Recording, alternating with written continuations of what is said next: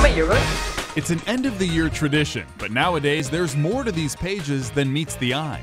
We thought it would be really cool and a really cool way to show that there's much more to Xavier than just pictures. This year, senior Courtney Biche designed a unique layout for her high school yearbook at Xavier College Prep. The 2015 edition includes some hidden features. The staff used a software program called Erasma to embed video in the pages. It's a free app. Here's how it works. First, open the app on your smartphone or tablet. Next, find the pages with icons that indicate special content. Finally, hold your device over those pages to activate the videos. You guys shot all this yourself? Yep. Each one runs about 2 to 3 minutes. That is really cool. And she's loved seeing the reactions from fellow students. How do you put videos in a yearbook? The concept is known as augmented reality. It allows you to interact with the world around you by simply pointing your mobile device at an image. In fact, all kinds of companies and products are taking advantage of it, but only recently have schools joined the fun.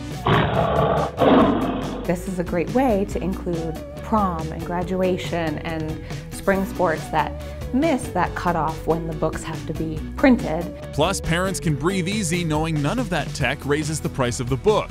Every Herff Jones yearbook even includes a digital copy for your phone or tablet. When you go on vacation, you can go show grandma and you don't have to bring the 10-pound yearbook in your suitcase. But even with all that digital technology, students say there's still something special about holding one of these in your hand. So while you get that integration of the technology, you still have something that people can sign and people can hold, and you can come back to it in 50 years and see their handwriting, and that's a lot more personal. Bringing yearbook memories to life, it's what's trending.